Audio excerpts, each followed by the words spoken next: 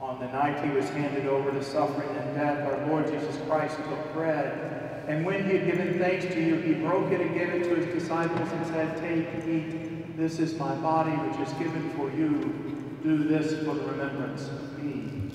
One of the things that makes St. Mark's so unique is that we have our own bread, and that we bake it here down below in Blodell Kitchen, and we offer it to the community as our gift.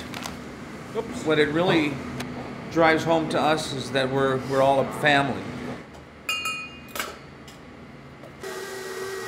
I think it's very sweet when we watch them break the bread and we know that we've baked that loaf of bread that they're breaking.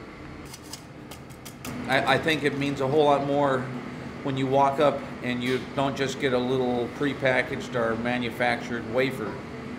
Nothing to take away from that, but when they break off a little chunk and you realize this was made by human hands. Made with a whole lot of love.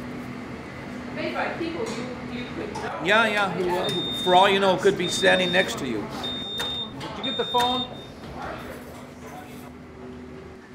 But I've always said this is one of St. Mark's best kept secrets, that we bake bread here.